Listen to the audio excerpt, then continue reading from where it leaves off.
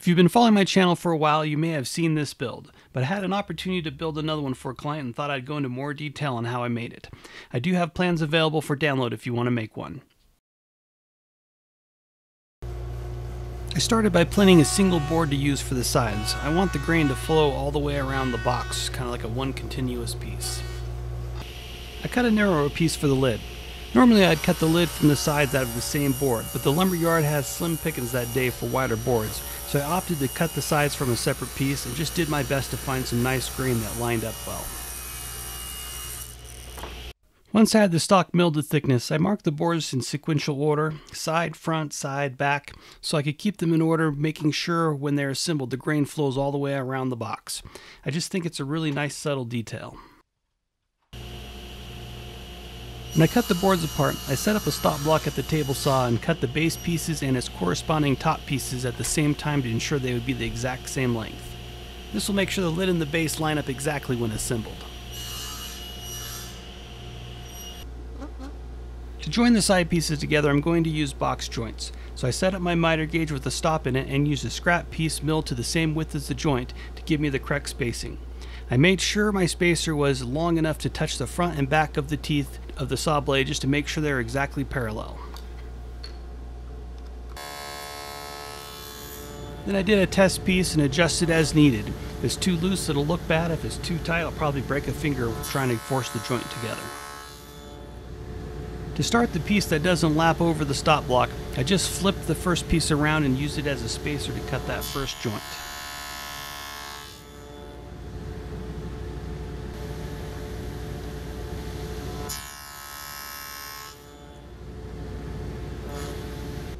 Once I was satisfied with the fit of my test piece, I used a marking gauge to score across where the finger joints are going to be cut to prevent tear out on the exit side of the blade.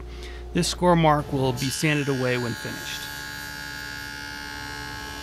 Then I just took my time cutting all the joints. If you push too fast, the force of the blade can push the workpiece up off the table, resulting in a sloppy joint.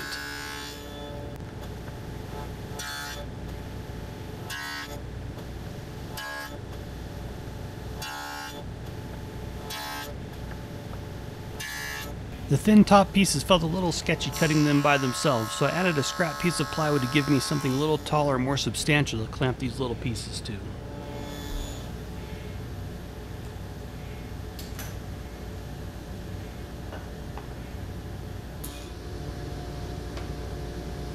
While I had the dado blade set up, I cut some scrap plywood pieces with a same finger pattern in it to use as a clamping caulk, so I can get direct pressure over the joint without hitting the adjoining board.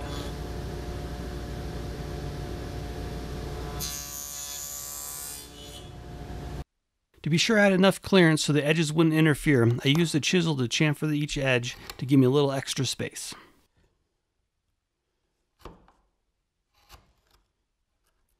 When I ripped the sides originally, I left them a little wide just in case my finger joints didn't come out perfectly.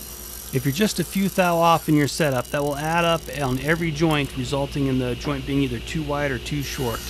It's just a good safety precaution to make sure you come out right. So I'm just ripping them to their exact width now that I know where the end joint ended up at.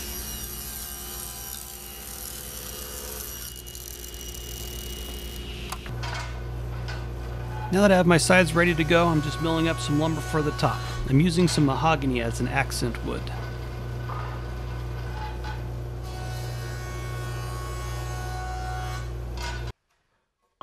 I spent a few minutes arranging the boards so the grain flows from one board to the next, helping disguise the joint.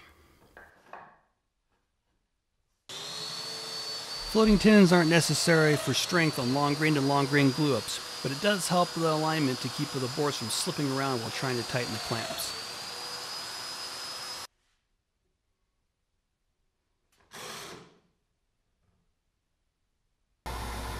While the glue is drying on the top, I resawed a piece for the bottom and glued it up.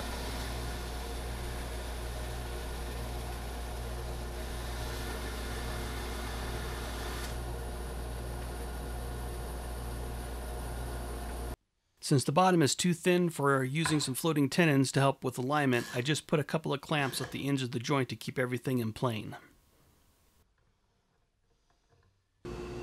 I needed to cut a dado on the sides to accept the lid as well as for the bottom. They need to be stop dados so they don't blow through the finger joint. So I'm using my workpiece to mark out the start and stop points on the fence. Now when I cut the dados, I will gently drop the piece down on the router bit at the start line, push it through to the stop line, shut off the router, and lift my workpiece off. I did that same process for all the side pieces. While I had the bit set up in the router table, I cut the dado for the lid. I did a test dado first in some scrap wood to be sure I had a good fit, made a little adjustment, and then cut the final piece. The final step for the lid was to cut a decorative chamfer on the top. So I set up a sacrificial fence, tipped my blade to 45 degrees, and raised it up into the fence. That was just a real nice way to cut a quick chamfer on the edges. One final thing before gluing up the case is I need to square up the rounded ends left over by the router bit so the bottom and top will just drop right in. I laid out the parts and used a little double stick tape to attach my clamping cauls I made earlier so I wouldn't have to fumble around trying to hold them in place while tightening the clamps. Since I have a nice tight fit and standard wood glue has water in it, would probably swell the wood, making it impossible to get the joint together, I'm going to use epoxy. No swelling, and when freshly mixed it acts like a lubricant and the pieces just slide together nice and easy.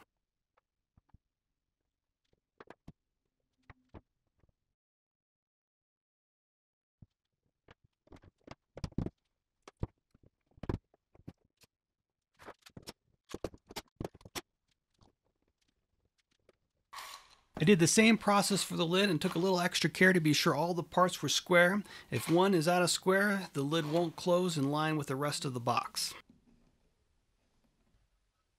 After the glue dried, I noticed the sides weren't perfectly flush with one another, so I just took a few swipes with my hand plane to flush them up.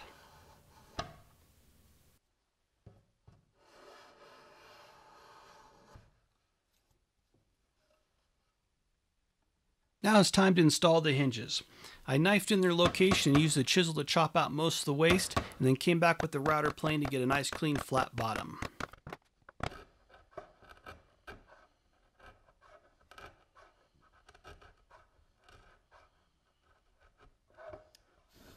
A few test fits and cleaning up the shoulders, I had a really nice fitting hinge.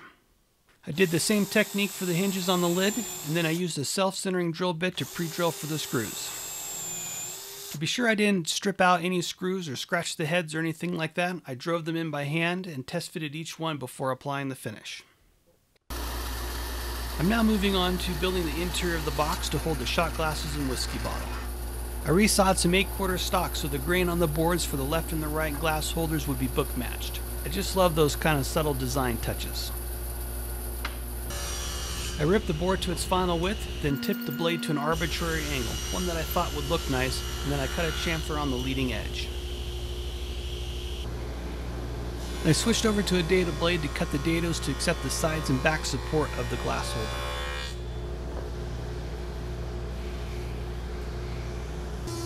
I ran the sides and back support through the thickness planer until I had a nice snug fit. I just took my time little by little sneaking up on it so I could just slide it in without being forced. Now it is time to determine the placement of the shot glasses. I played around with an arrangement that I thought looked nice, basically staggering them in the field, clustering them towards the bottle end of the box. I then marked the center of each hole so I'd know where to drill. I used some calipers to measure across the glass about where I wanted it to be held by the wood, and then found a Forstner bit that was as close as I could to that size. I clamped it down for safety and drilled out the holes.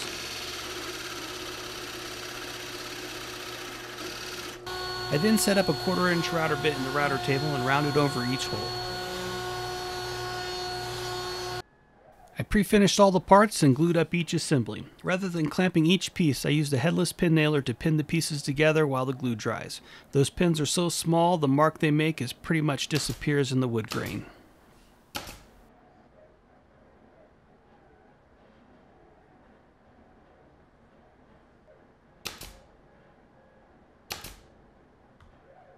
I dropped a shot glass in place, then measured the distance between the bottom of the glass and what would be the bottom of the box. I milled up a spacer block to take up that space. This will prevent someone from accidentally pushing the shot glass down too hard, risking cracking the holder or getting a glass stuck. I covered the block with felt to give the glass a soft landing and installed it.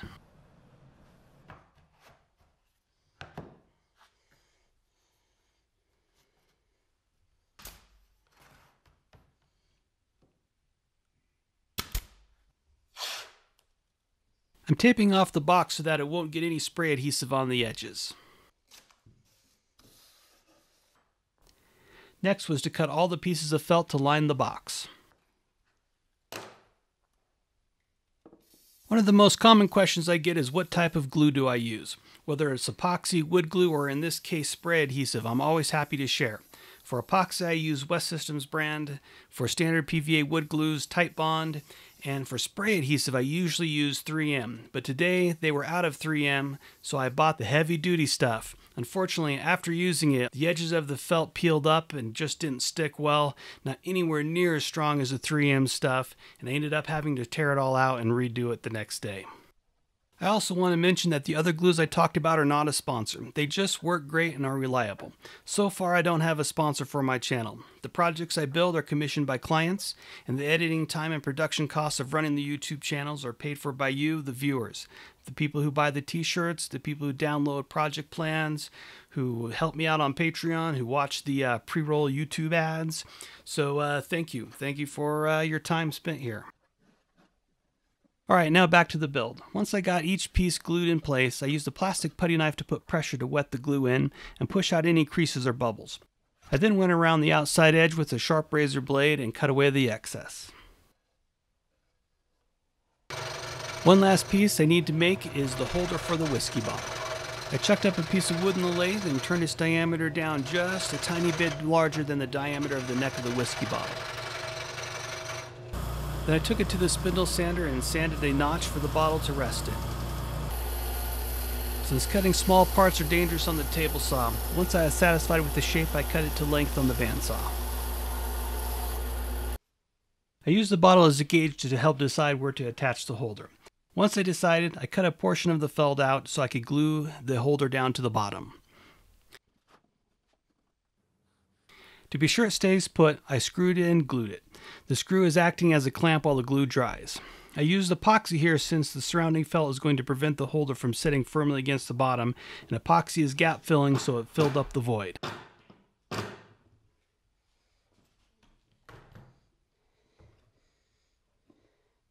I used some blue tape to protect the edge of the felt while I slid in the glass holders.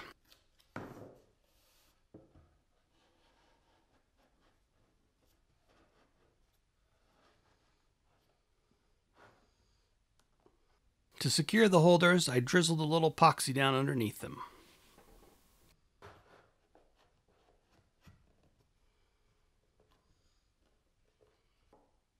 The last thing to do is to add the hinges back on and add a clasp to keep the box shut.